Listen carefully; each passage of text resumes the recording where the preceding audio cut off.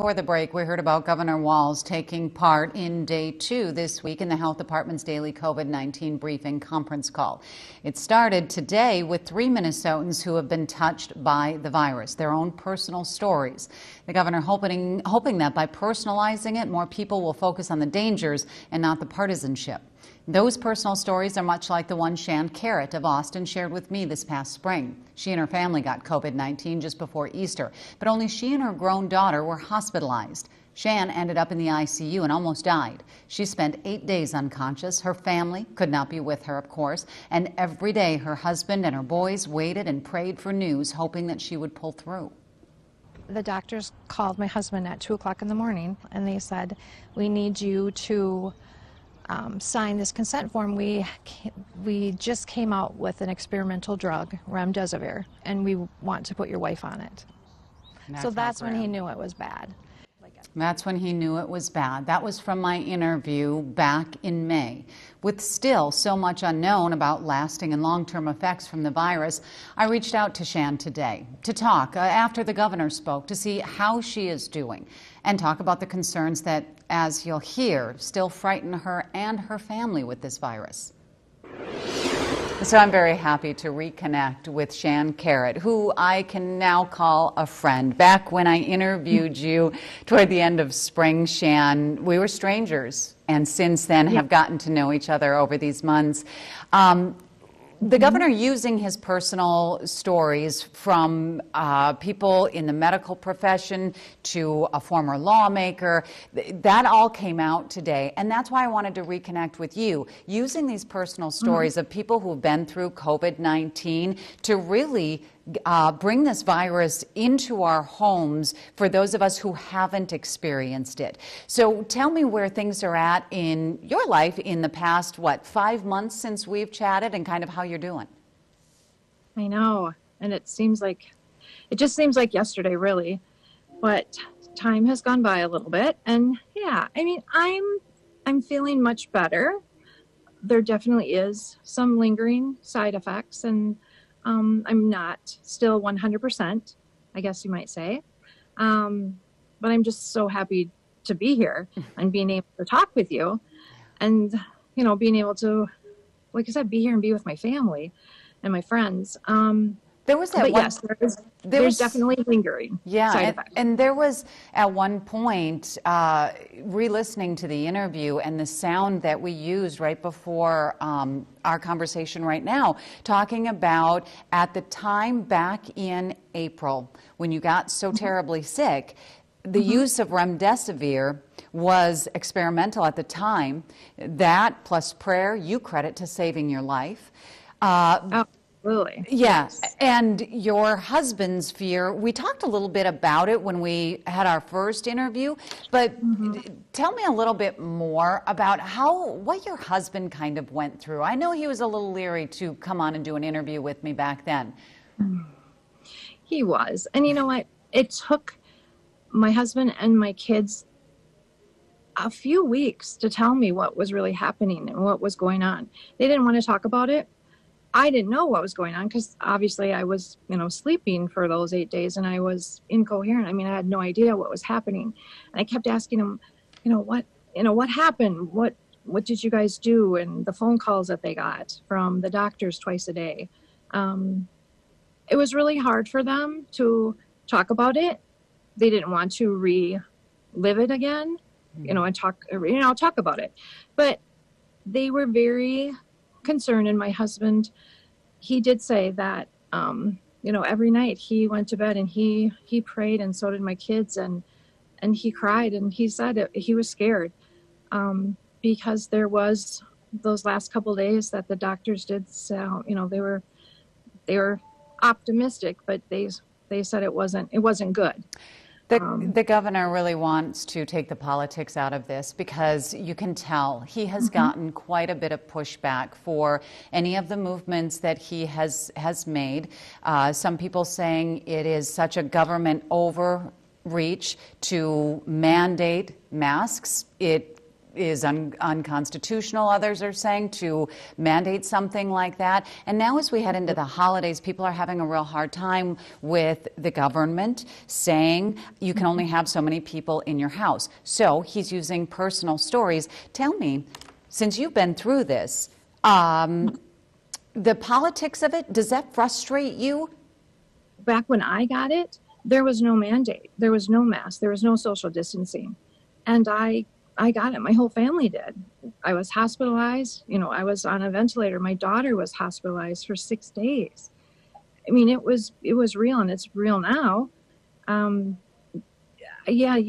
truly believe in you have to wear a mask and you have to social distance, just for the safety of yourself and others. I don't want to have anybody carrying it and then coming in, you know, not knowing that they have it, and then they could possibly, you know, they will infect their family or someone and not know it without, you know, wearing a mask or social distancing. Shan, I've got more I want to chat with you about. Let me take a quick break, and on the other side of this break, we'll come back. And if you have any advice for anyone, what you would say, especially since your whole family got it, you and your daughter were the only ones to end up in the hospital, you almost lost your life. There's a lot that people can benefit from you. Again, I'm speaking with Shan Kehret in Albert Lea. She lives in Austin but is working at her daughter's shop in Albert Lea today. And we interviewed Shan back toward the end of spring. Shan got very, very sick and came out of an unconscious state, having been in the intensive care unit. Your husband thought you were going to die, Shan. This was right around Easter time. If you were to give people advice, you're the first person, I remember you were the first person I had talked to who had the virus. And I told other people, I'm like, well, you got to hear what this woman has to say, because at that time it was still relatively new. Advice that you would have for people where the coronavirus hasn't personally touched them. And that's just it. If it hasn't personally touched you in some way or form, I don't think people really take it as seriously until it actually affects you. My advice would be, yes, I mean, I don't like wearing the mask all the time either. And I'm working, you know, 6-7 hours a day with it on. Is it uncomfortable? Sometimes, yeah. But what's more uncomfortable is the ventilator. I mean, firsthand. Yeah.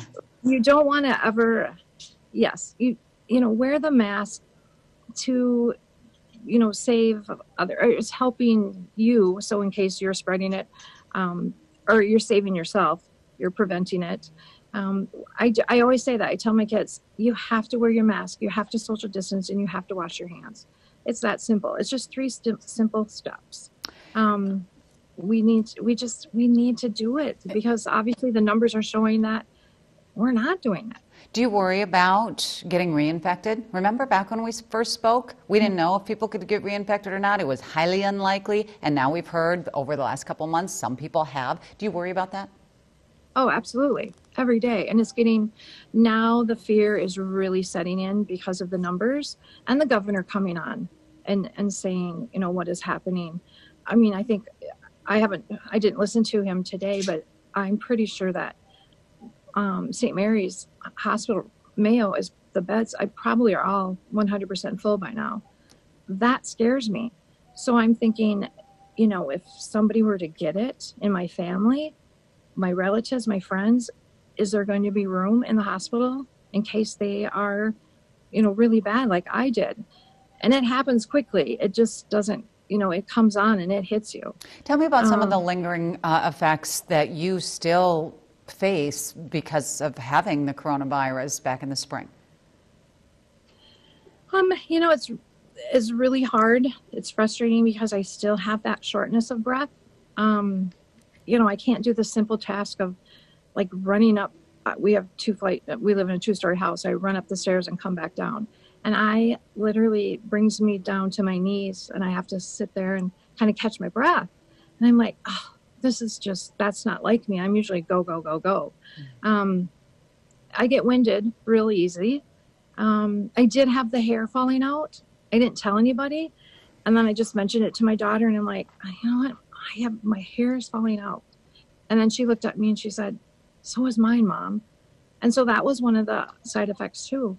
The hair loss. It's better now. I mean, we took some biotin hair stuff to put in your hair. When you hear that part went up. But speaking of that, just yesterday I did an interview about melatonin, and that could possibly be something that helps prevent. We know vitamin D helps. Aspirin, another study says helps. When you hear some of this over-the-counter stuff, do you think, I want to go out there and at least just take it if it's going to help? And you know what I do? I take 1,000 milligrams of vitamin C. I take B12. I take D3.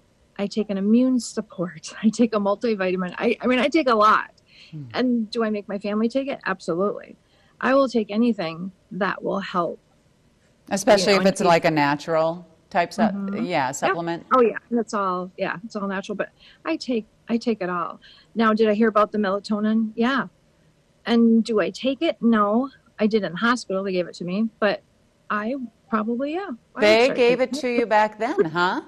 Yeah. Yep. Was it to help you sleep, or was it to help with the coronavirus? Well, it was probably to help me sleep. I had a hard time.